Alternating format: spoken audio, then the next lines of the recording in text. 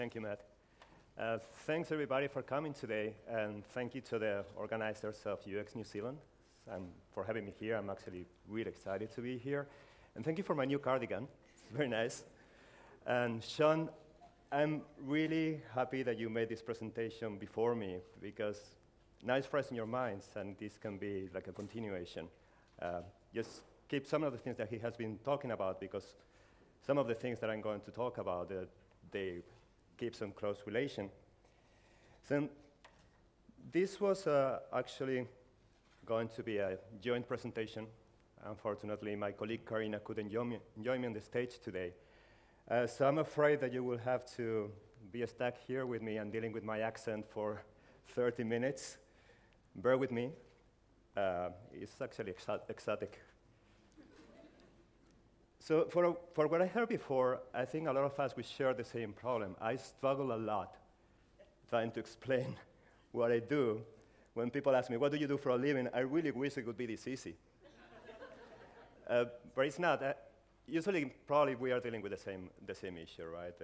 Somebody asks you, what do you do? And then you start saying, well, you know, we try to analyze services and products. We try to make the process smoother and delightful for users. And then you quote a couple of examples, like, you know, Uber, there's a UX designer behind. You know, Airbnb, there's a UX designer behind. That thing is pretty much under control. What I have a problem with is the follow-up question. And usually I say, yeah, cool, I think I get it. So which type of product are you working on? And then I said, augmented reality. Say, what? Oh, yeah, well, more precisely, we use image recognition, deep learning, and contextual information to display relevant content in augmented reality.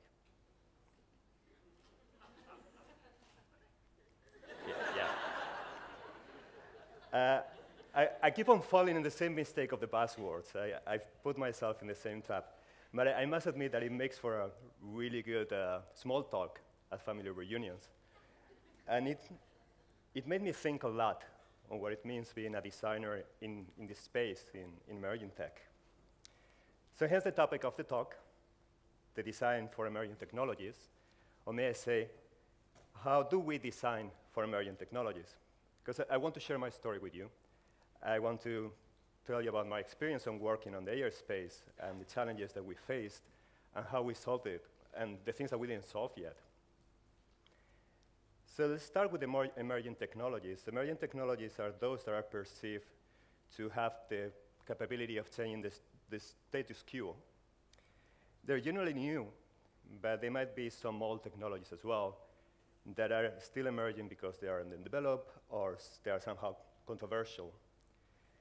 Often technologies that require a trigger event, either in industry, social, in technology, socioeconomics, to reach mainstream adoption.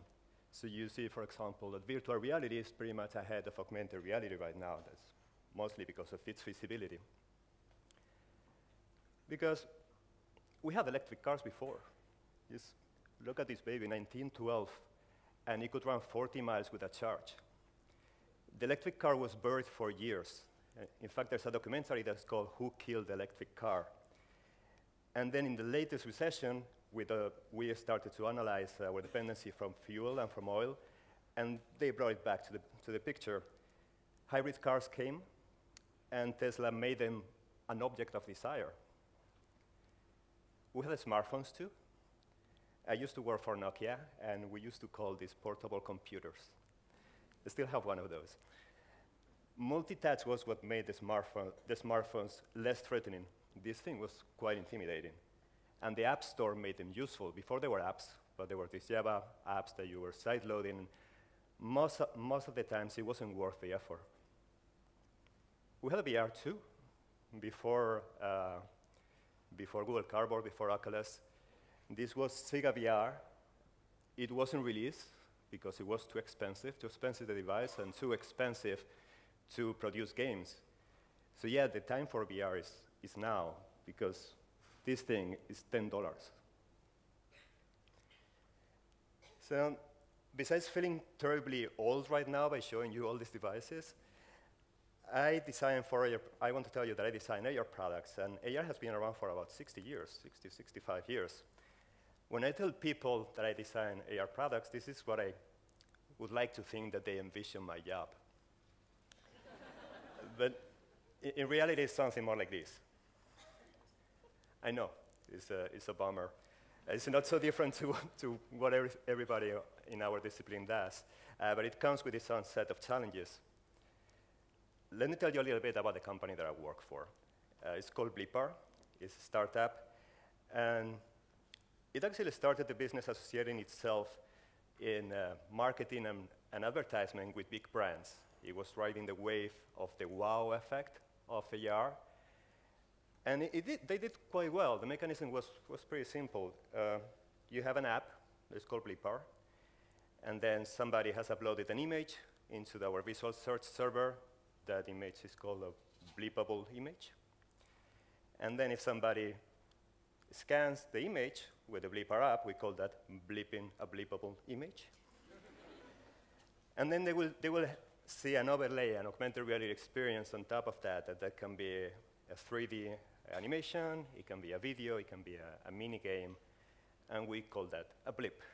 So if you blip a blippable image, you get a blip. One thing here, if coining terms is part of your business strategy, you are making life really difficult to designers. Nowadays, we have expanded the visual recognition of the app, and now it recognizes thousands of daily life objects. That means that we don't rely anymore only in user-generated content. The app can recognize an object, and it can gather some information. It can show you the information about that object, and it can also show you how is it connected to other objects in such a way that you could blip Red Bull can. It will tell you that the recipe, the original one, was coming from Thailand, and then from Thailand you can go to Southeast Asia, and then from Southeast Asia, I don't know, you can go to the colonialism, the European colonialism. This is where we are right now. That is not how we started, and it's probably not where we are going to end up. Working in tech is usually pretty dynamic. Working in emerging tech is crazily fast. Things change a lot, and it's full of unknowns.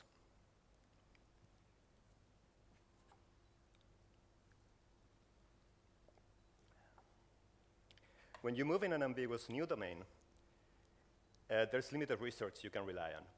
There's not much market research that you can get data from, mostly because the market is still yet to be open. There's limited competitive analysis, probably because you're the first one in the space, or your competitors are struggling with the same thing as you do, so probably they're even looking at you. So my first steps into augmented reality were actually exploring the space. I experimented with what was possible with the technology, how was it perceived, the unique characteristics of interaction in mixed reality. And I used media art as my playground, exploring augmented reality and natural user interfaces in interactive installations. So this installation was called Deja Vu, and it explored the idea of multi-presence. So it was simulating CCTV camera recordings, so the viewer could feel like he was at the same time in different rooms simultaneously. This other one, I call it AR Selfie, had a more utilitarian approach. It was developed with Razorfish in Sydney. It was a prototype to explore the idea of magic mirrors. Imagine you're living in a super connected house, and then somebody can send you an image, and the image is being pulled on your wall, and you can include yourself in the image, strike a pose, and send it back. With these experiments, what I learned is, first, that this sort of magic mirror, this, call it projected augmented reality, is interesting, but it's not as powerful as a first-person experience. And the second one is this is trying to emulate a UI on the 3D space. When you're working with gestures on a 3D space, it's physically straining. So when you're talking about AR, a lot of times it comes to your mind this Minority Report image with the Tom Cruise move everything around. tell you what, if he would be working 7 hours a day doing that thing, he would have the shoulders of a bodybuilder. To get started, to get inspired with a new technology, science fiction is actually a good resource. And you can tell from my slides that I love science fiction. Classic works like Asimov or pop culture TV shows or films like Star Trek, Logan's Run, Back to the Future, they can give you an idea of humanity's dreams. And it can help you see if some of those dreams have been fulfilled already with the current tech. So if you just look at the Star Trek, for example, tablet computers, check. Video calling, check. And with virtual reality, actually, we are going to have some sort of teleportation. So let's do a semi-check there. Science fiction inspiration can be quite powerful. Layer, that was one of the pioneers in the consumer augmented reality, was founded based on 2 fiction works. One was one anime that was called Den no Koiru, and the other one was a novel called Rainbow's End. Let's not be afraid to use our imagination and to put on the table the most ridiculous of ideas, because they can give some surprising results. Let me tell you a story about the foundation of Blipart, the company that I work for. Our CEO, Rich, he likes to tell a story about how him and his mates, they were spending some time in a pub, they were having some pints in England, and then the last round, the bill amounted to something like 15 pounds, and they paid with a 20 pounds bill.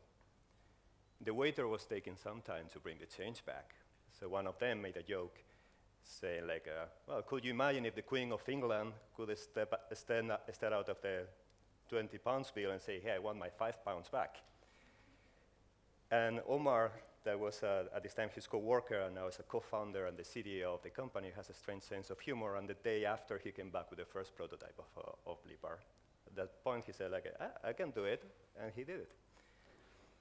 What I'm getting to here is exploring the space is you have to be open. You have to be observant to past, present, and even fictional behaviors. You don't have to limit yourself to current tech, because probably tech is going to be more faster than you. When you are thinking about solutions, think about what is going to be available in the future.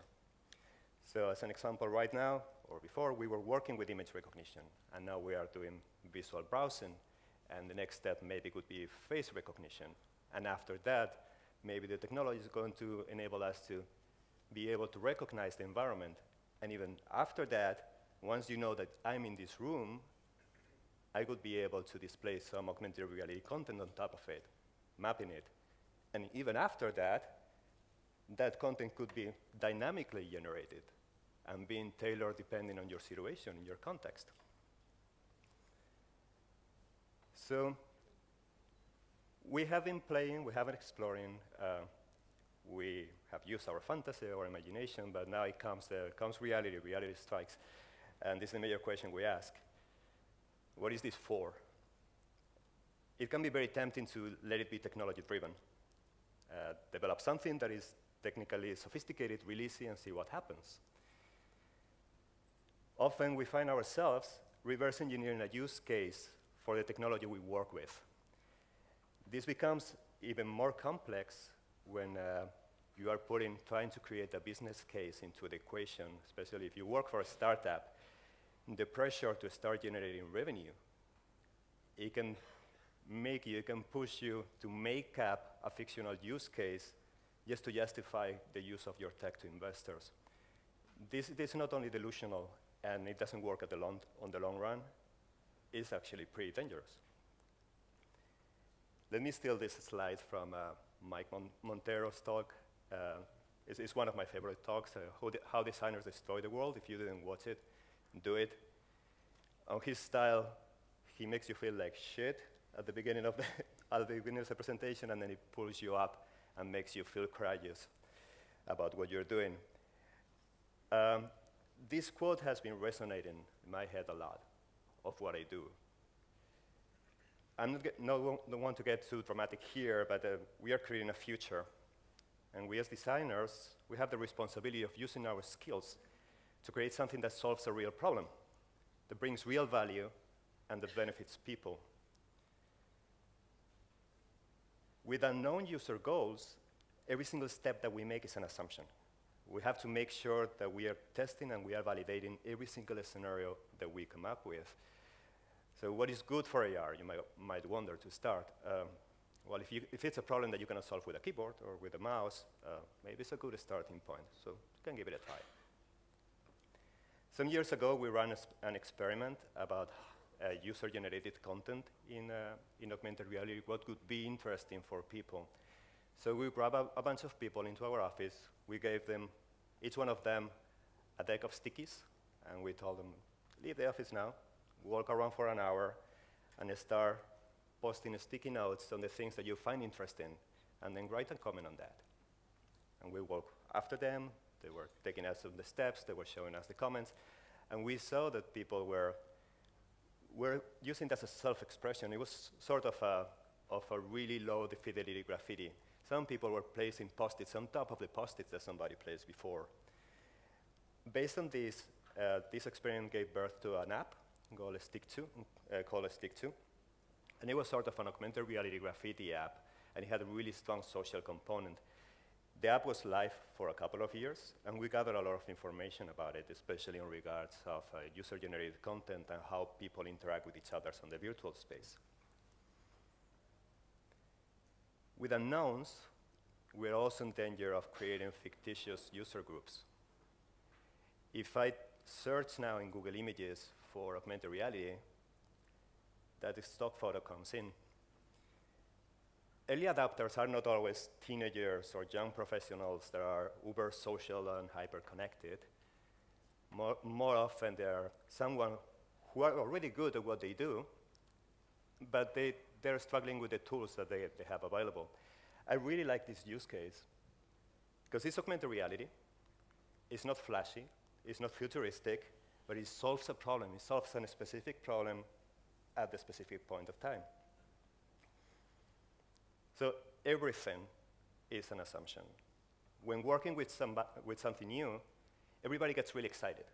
Imagination flies, everybody comes up with really crazy ideas. When you are at the ideation stage, you have to canalize those energies and make everybody check with ground control and make sure that we are developing a solution that satisfies a real problem, either present or future.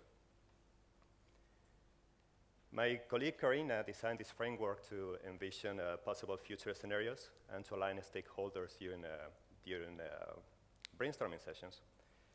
She has a full presentation on this topic, so I'm not going to get very deep and just talk through it. I think it relates pretty much to what Phil was talking this morning. So probably you are running some workshops like that. So this framework, she calls it 4 worlds and a North Star. So what you do, you create a list of possible driving forces based on current trends and facts, and you rank them. And from them, you created a scenario grid. The driving forces have to be measurable. So in this case, you have a concern is economy, and another concern is privacy. So you go, and your grid goes from economic depression to economic prosperity, and to not share absolutely anything, be concerned about your privacy, or you don't care about your privacy, you share everything. Then you create 4 possible worlds based on these quadrants. You define them, you describe them, you tell a story about each one of these worlds. And for each world, you come up with a currency. The currency is a prime value for the people in this world. To find this value, we can ask questions like, what would you see in this future scenario? What would you see in the news headlines? Or what kind of business would thrive in this world? With these values, we build a prototype to satisfy each one of these worlds. And we will have that in mind when we are looking towards our North Star, that is our goal for the final product. So we will be coming back and forth as our path, our roadmap changes, and we see that we are leaning towards one world or another, we will be referring to these prototypes. So as I said before, emerging tech, it has the potential to change the status quo. Our mission is utilitarian AR, so making an AR new media channel for a screenless future. In order to do so, we have to provide content. And this content has to be useful. In our team in San Francisco, we are working into bringing AR creation to the masses. So we just released a content edition tool. The beta is still our first iteration. And the main characteristic is being powerful in ads with a really low learning curve. So it's a sort of art prototyping design mixed with a 3D animation and targeted to PowerPoint users. So the idea is that anyone would be able to create decent quality content, so then anyone could use the app and find that content in augmented reality. But this comes with a risk. User-generated content can become noise. We have to find ways to filter this high-quality content. And if you remember the days of personal websites in the 90s, with all these animated GIFs and dancing babies and the dancing hamster, or even the first days of YouTube, opening a new channel to public needs to evolve, and we have to offer mechanisms to help that channel reach maturity. This also brings us to challenge augmented reality itself. What does it mean, the virtual content that we want to display in augmented reality? Is there something more than animations or 3D or mini games? What about audio? Or what about smells? Or haptic feedback? That's also augmented reality. This app, Wayfinder, was one of the winners of the Interaction Awards this year, and it's a tourist guide of London for blind people. It's all audio, and it's guided by beacons. This is augmented reality. If there's something that I would like you to take away home of all my chit-chat today, is that tech should be a means to an end and not the end.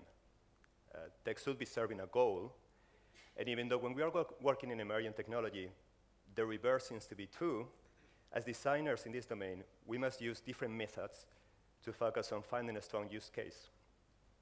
Our goal is creating something useful that will influence people's behavior and create the habit of use. Only in this way is where we can move augmented reality farther in the hype curve that I was showing you at the beginning.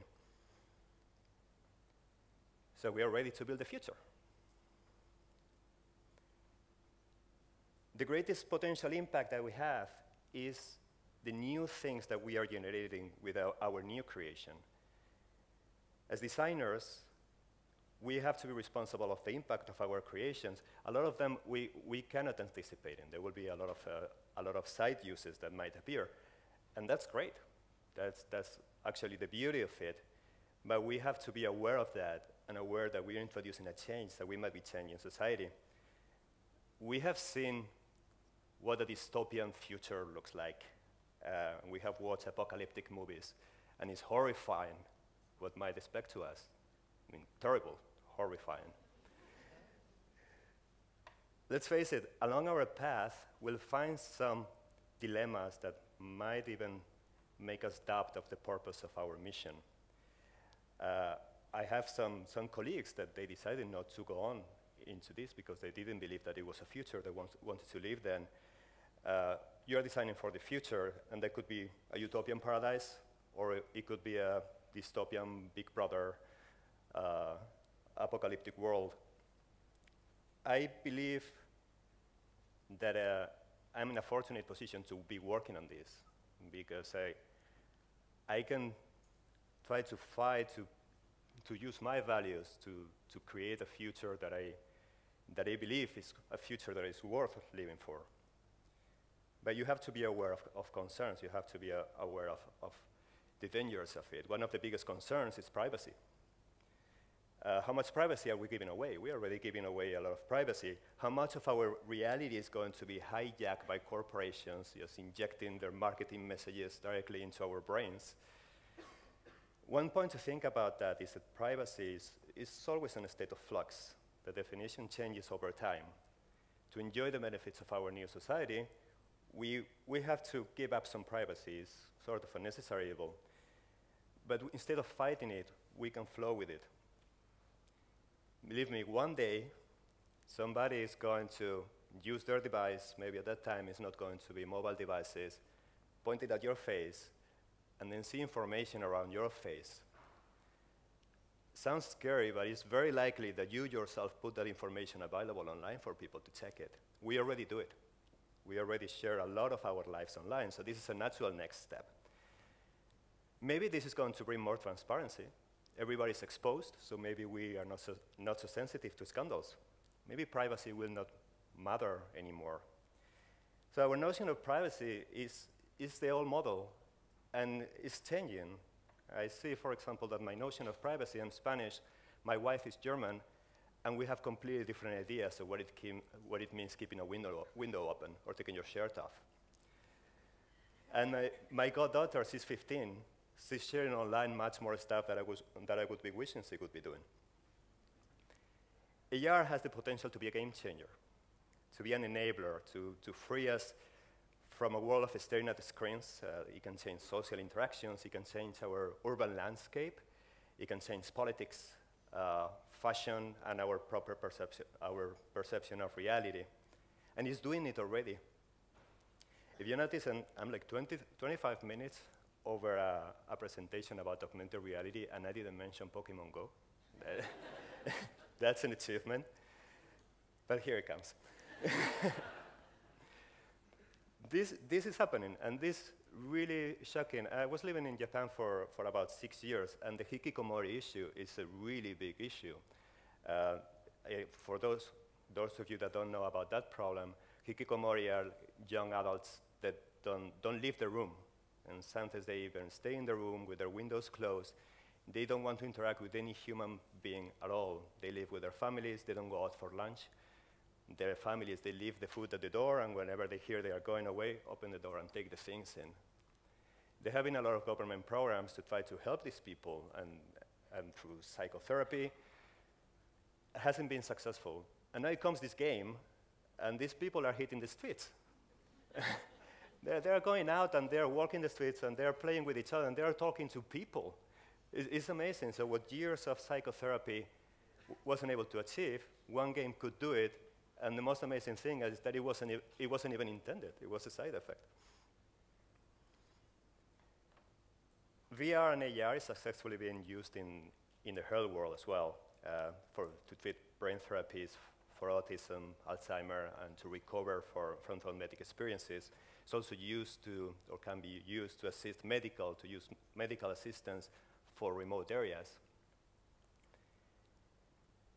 It can be used also to explain children about their diseases. I love this one. It's called Gomo, and it's a toy that medical staff can use to explain illnesses to children and to explain them how the treatment is affecting their body. This is targeted to preschool-age children. It's beautiful. So thank you, Sean, so I don't have to talk about this one. We have seen what expeditions can do. So if you translate this into the field of education with augmented reality, you could bring it to the new world, to the real world, and you could be walking the street. You could be walking your normal commute route and loading content. Say, well, today I want to learn about architecture. So you load the content of architecture, you walk in the street and say, okay, this building is this type, this building is this type, interesting. Tomorrow I want to learn about trees, so I'm walking, oh, this is this type of tree, this is this type of tree. So every day can be a new learning experience. It can be also used to assist on technical support and for cheaper training for professionals as well. Or even just imagine having an augmented reality manual so that next time that your car is breaking down, you pull out your tablet and you can see how you have to change the wheel of your car. This was in London in the fashion show week. I was fantasizing with a friend of mine, just imagine a future in which you're not wearing clothes, and you're not naked like these guys because it's cold, but you're wearing a jumpsuit, plain gray jumpsuit, but you decide virtually what you're going to be wearing. And as you are walking the street, people are going to see what you decided, and you can change it on the fly. You could maybe change it as with a timer, as you could be changing the wallpaper of your computer. Or you could even decide which type of outfit you want to show to which demographic. Why not? And I wonder how would this affect, what could be the impact on fashion and self-expression? How the fashion business would work without having to deal with different materials.